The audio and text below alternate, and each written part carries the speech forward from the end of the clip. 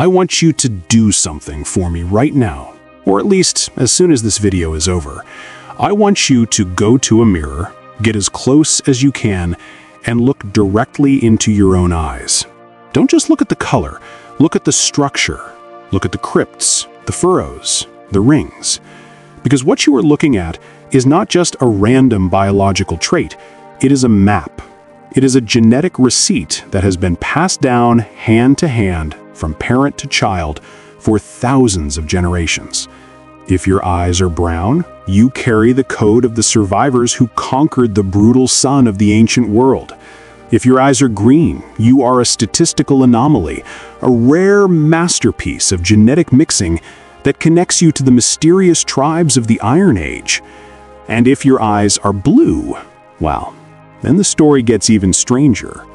Because, biologically speaking, you are a mutant.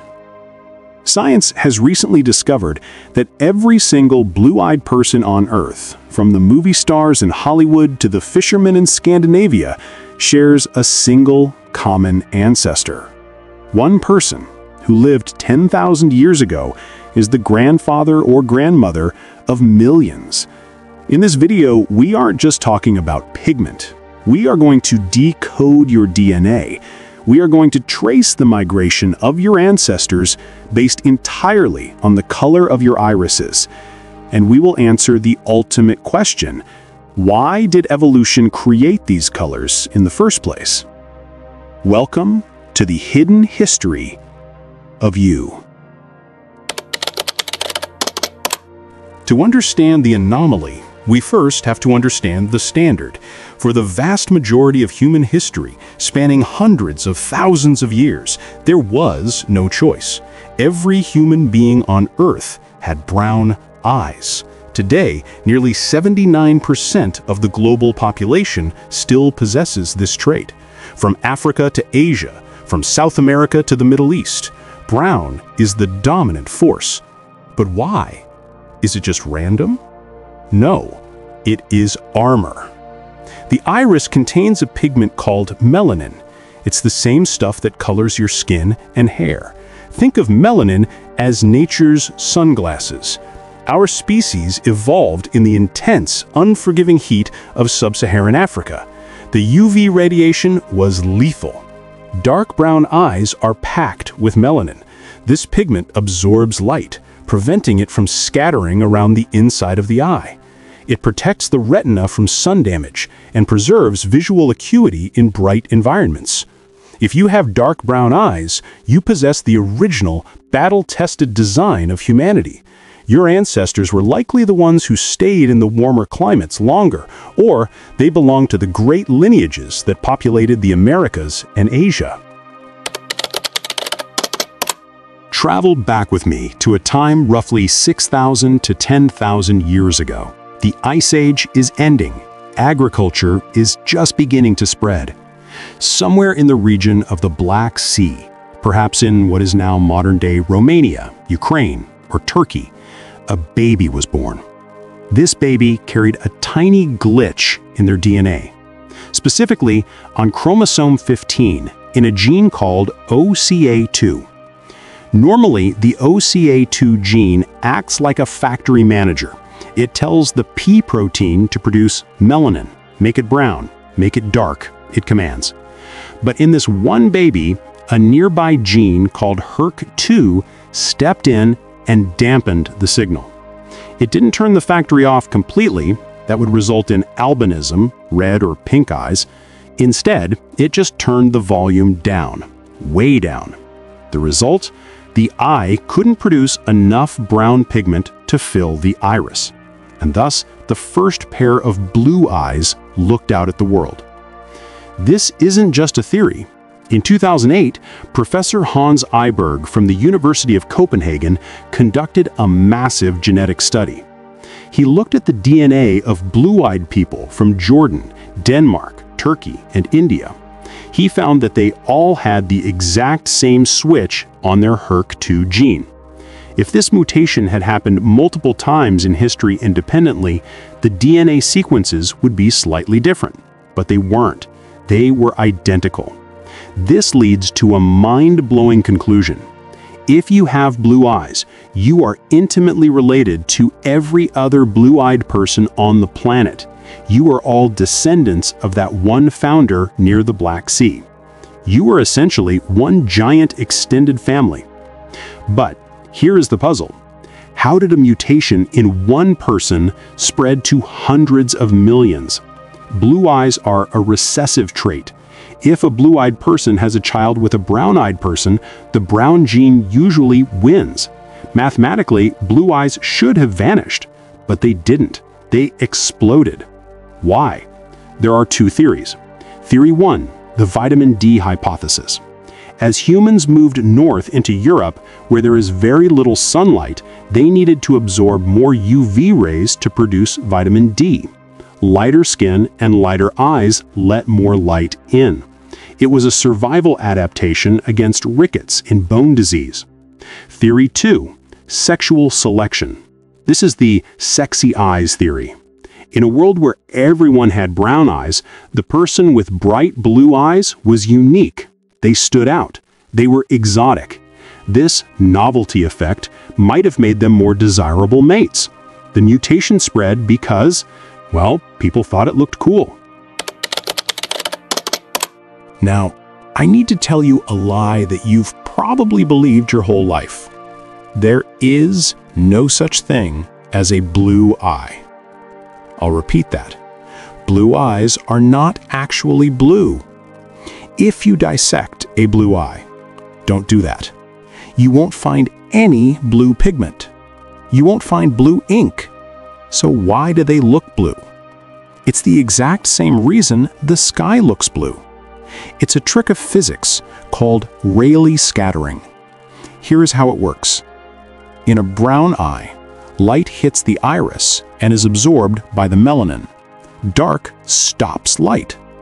In a blue eye, there is very little melanin, so the light passes through the top layer and hits the collagen fibers in the stroma, the middle of the eye. The light scatters. The shorter wavelengths, the blue light, bounce back out to the viewer, while the longer wavelengths pass through. This is structural color, not pigment color. This is why blue eyes seem to change color. Have you ever noticed that? Depending on the light in the room or the color of the shirt you were wearing, blue eyes can shift from steel gray to bright ocean blue, because they are essentially tiny mirrors reflecting the light around them. You don't have pigment. You have the sky trapped in your eyes. Now, let's talk about the rarest colors, the ones that sit in the middle of the spectrum. Green eyes. Only 2% of the world's population has green eyes. If blue is a switch turned off and brown is a switch turned on, green is nature trying to mix a custom paint color. Green eyes have a low amount of melanin, like blue eyes, but they also contain something else, a yellow pigment called lipochrome. Think back to art class.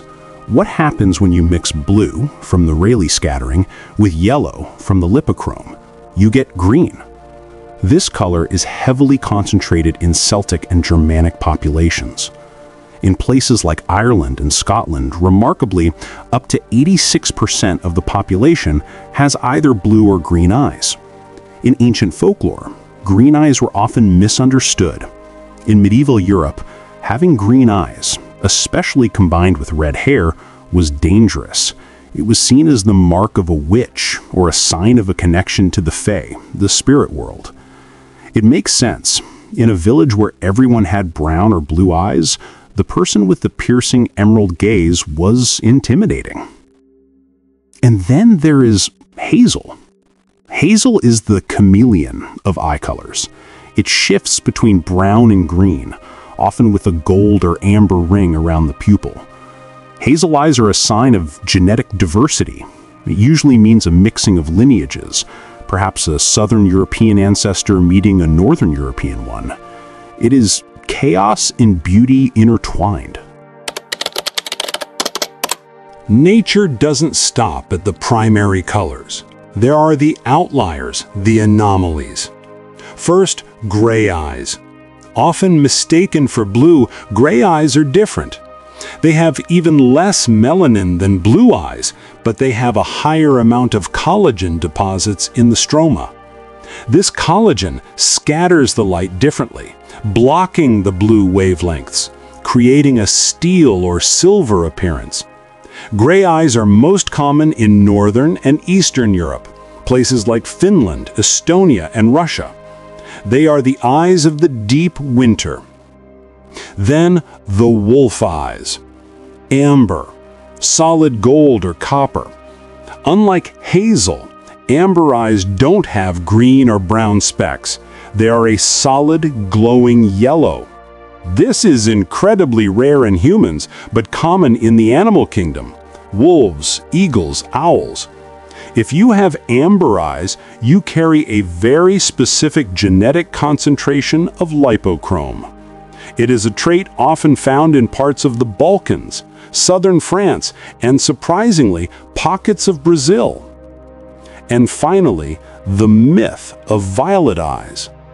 Did Elizabeth Taylor really have purple eyes? Yes and no. True violet eyes are usually a form of albinism, where the lack of pigment is so severe that you can actually see the red blood vessels of the retina, reflecting through the blue scattering. Red plus blue equals purple. However, in Taylor's case, it was likely a very deep blue with specific lighting and makeup. But the legend persists. Your eye color isn't just about history, it's about your future too. It affects your health in ways you might not realize. If you have dark eyes, you are less likely to develop macular degeneration and eye cancer. That melanin shield works. However, studies suggest people with dark eyes might be more sensitive to pain than those with light eyes.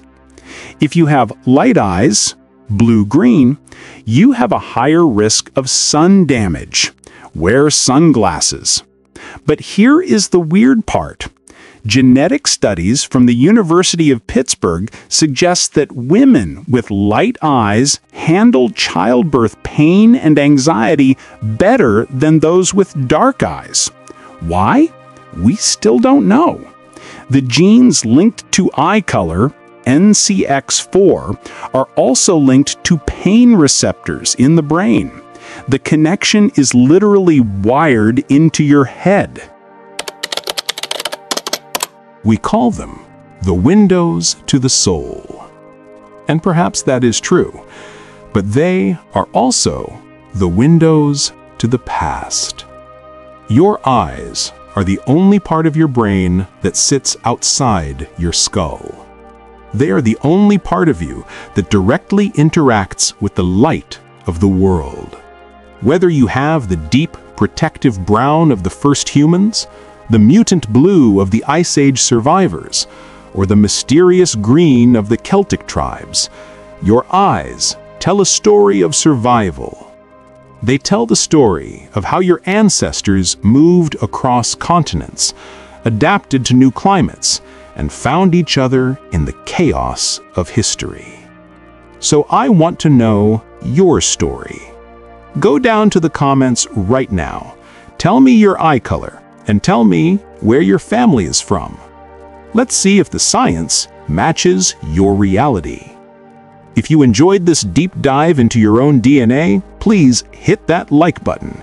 It helps the algorithm find more mutants like us. And if you think biology is mysterious, wait until you see what we found buried underground. Did you know an entire city for 20,000 people was hiding beneath a house in Turkey? Click this video right here to explore the secrets of Derinkuyu. I'll see you there. We are on a mission to decode the forgotten chapters of human history, from underground cities to the very DNA inside your cells. The algorithm often hides these kinds of videos, so if you want to make sure you see the next episode, you need to subscribe and ring that notification bell. Become a part of the investigation. I'll see you in the comments.